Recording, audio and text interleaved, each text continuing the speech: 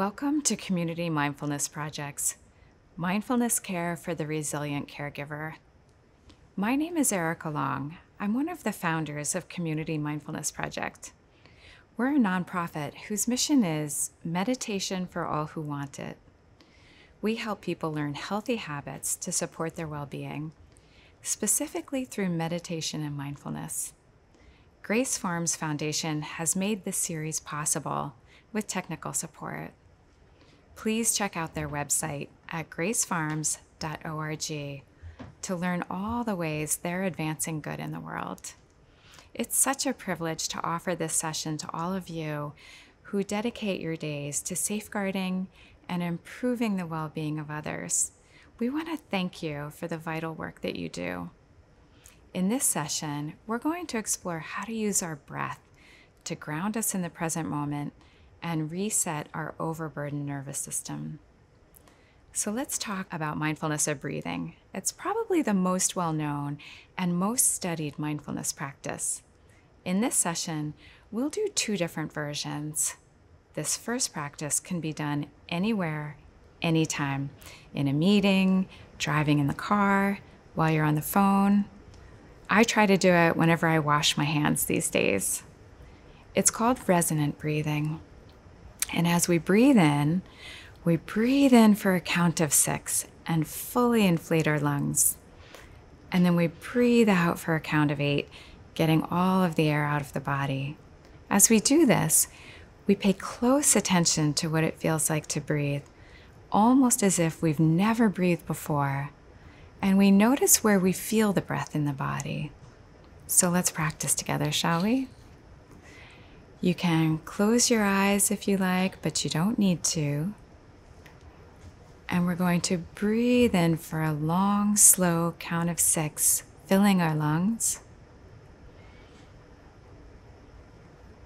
And then breathe out for a long, slow count of 8.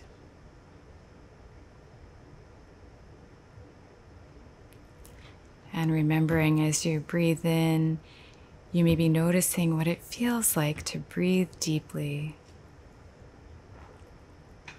And as you breathe out, maybe you're noticing where you feel the breath in the body. So continuing at your own pace for 4 more rounds.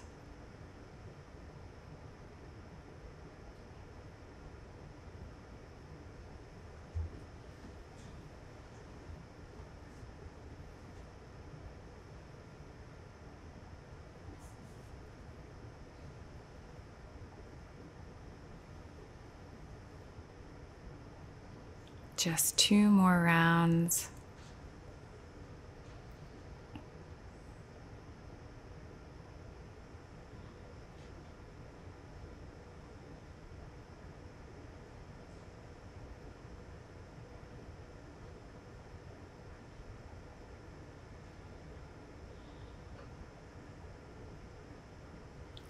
And now allowing the body to breathe at its own pace, not needing to control it any longer or direct it.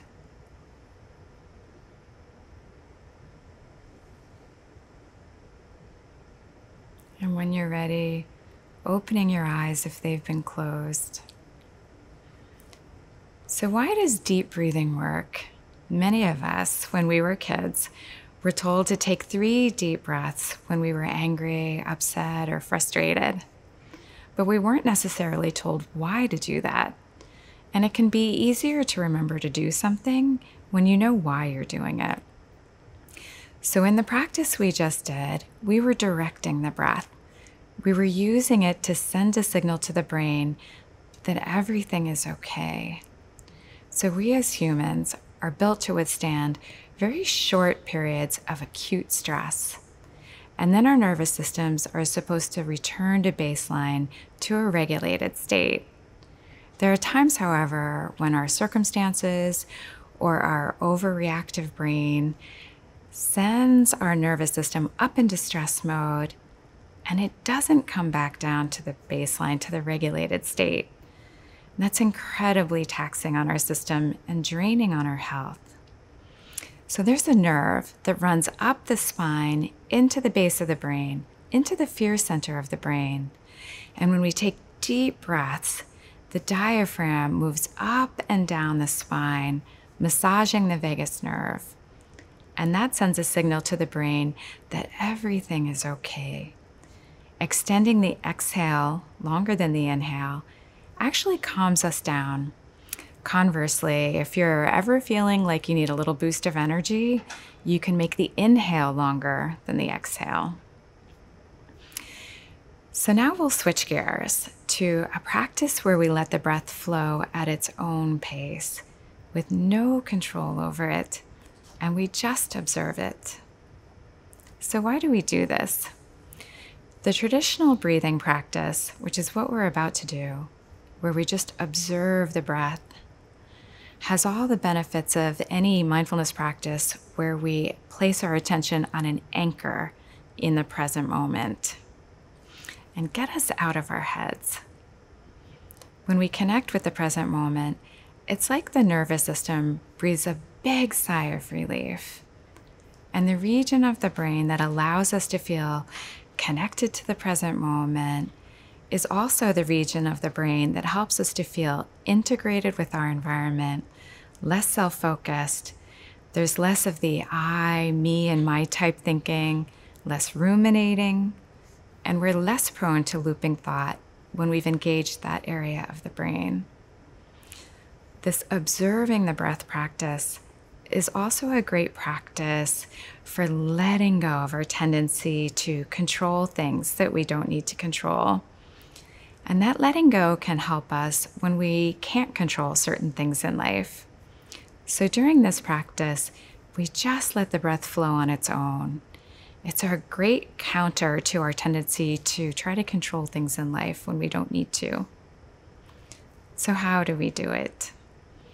We begin by placing all of our attention on what it feels like to breathe, as if it's the first time we've ever breathed. And while we're doing this practice, the mind will want to do all kinds of things. It will try to distract us. It'll tell us we're not doing it right. It'll sow seeds of doubt.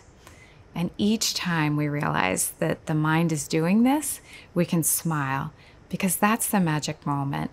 That is the magic moment when we start to rewire our brain. It's the moment we begin to break habitual patterns of thought and reactivity. And we start to exercise some choice on where we place our attention and how we spend our mental energy. After we smile at the magic moment, we gently but firmly guide our attention back to what it feels like just to breathe. So curiosity is a huge helper in this endeavor. We can wonder what the next breath will be like when we're not controlling it. We can wonder how close we can get to the pure experience of just breathing without the mind being involved. The other huge helper is a sense of humor. It can be really funny to see what the mind will do, what sorts of thoughts come up. It's much easier for us to maintain our practice and our poise in life when we don't take the chattering mind so seriously. And the last note before we get started, if bringing attention to your breath really makes you feel uneasy, which it does for some people, that's perfectly okay. In that case, pick something else to place your attention on. You can listen to the sounds around you or sense into your feet on the floor. Feel free to experiment. So let's practice together. We'll start just by gathering our attention in the present moment. So just beginning to sense into your body in this present moment.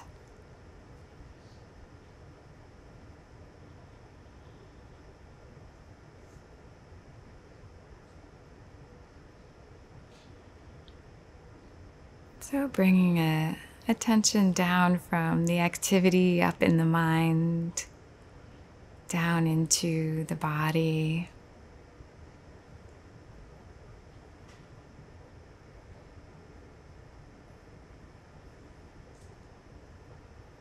You can close your eyes or look down towards your knees if you like.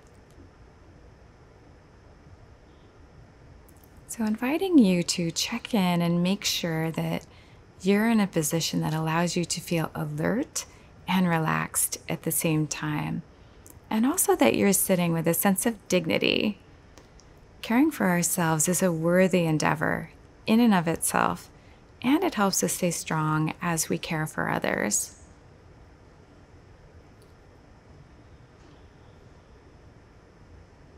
So, sensing into how you're sitting right now.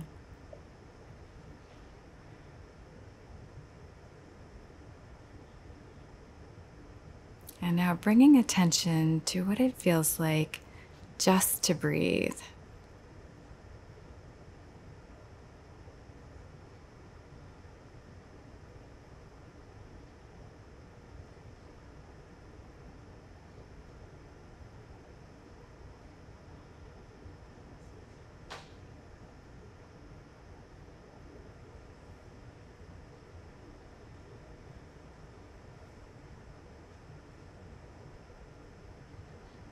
Letting the breath flow at its own natural rhythm.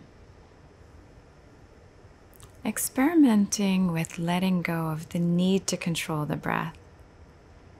Maybe after an exhale, waiting to breathe in until the body asks for a breath.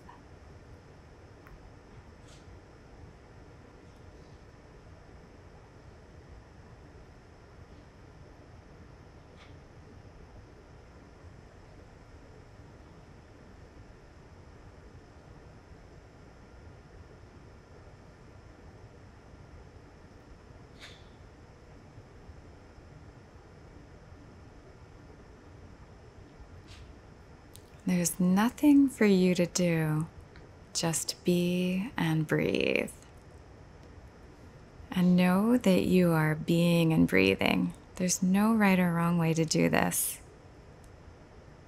Just bringing our bare attention to the sensation of breathing.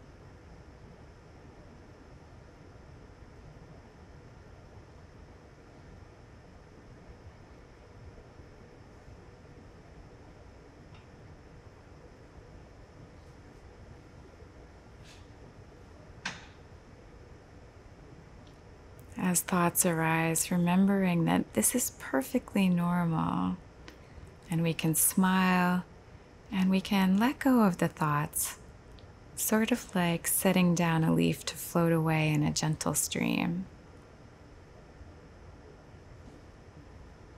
Coming back to noticing what it feels like in the body to breathe.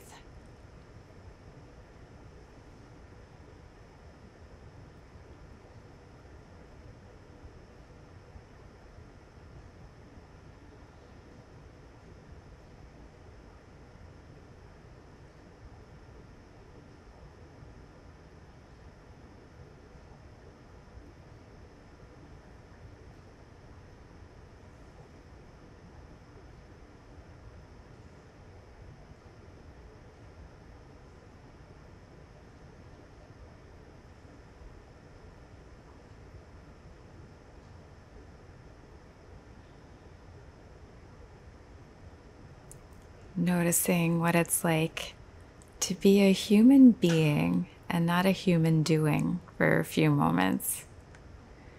Just sitting here, observing the breath, being present for it, noticing where you feel it most in the body.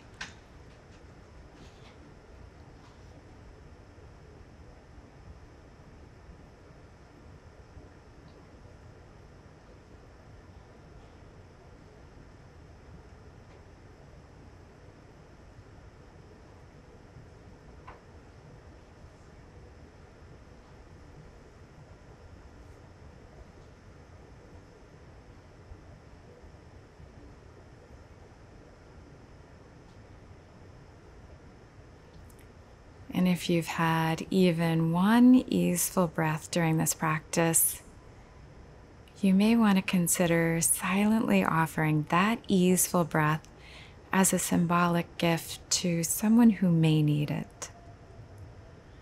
You can almost picture it wrapped up in a bow in outstretched hands as you offer it to this person, extending a wish to them. May they breathe freely. May we all breathe easily.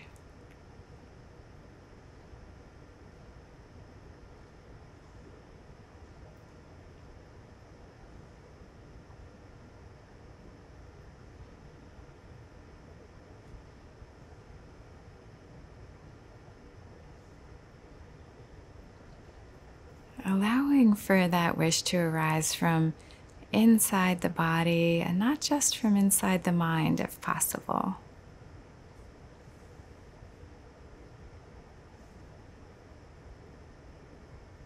Beginning to take in the sounds around you, widening your attention a little bit gradually.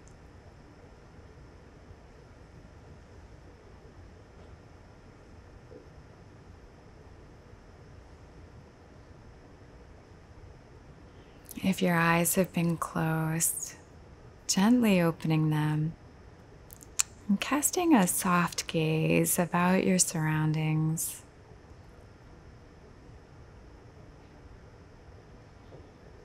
So how do we bring this out into our engaged life? How do we use this practice throughout our day? A few resonant breathing rounds, those rounds of deep breathing that we did before in times of stress, can be hugely helpful. Maybe doing 5 rounds of breathing in as you count to 6 and breathing out as you count to 8 several times a day. In addition, paying full attention to just one breath now and then throughout the day can help us reground, connect us with the present moment, allowing the nervous system to relax a bit. We can also begin to cultivate a habit of noticing if we're actually breathing. How many times have we sort of come to the realization that, oh my God, I think I was just holding my breath? And then one of my colleagues taught me this expression that I adore. If we can breathe through it, we can live through it. And so when something particularly challenging is taking place, if we can just pay attention to breathing in and breathing out as we move through that experience, we can have a much better sense of capability and resilience. All of this can be done throughout the day during transitions. It can be a nice reboot before you meet with someone. I think of it as a cleansing breath. If you can give your full attention to even just one breath every now and then throughout the day, you will feel a difference. So in closing, wishing you well, thanking you for the noble work that you do. We hope that this has served you somehow. Please feel free to reach out with any questions to welcome@communitymindfulnessproject.org. There's several breathing meditations at communitymindfulnessproject.org, as well as lots of other resources. Also, if you've listened to this, we'd love if you could shoot us a brief email. Let us know what your caregiving role is and if this is serving you in some way, and let us know if we can make it better. This can help us improve the way that we're serving you and the really important work that you're doing. So until the next installment, take good care of yourself.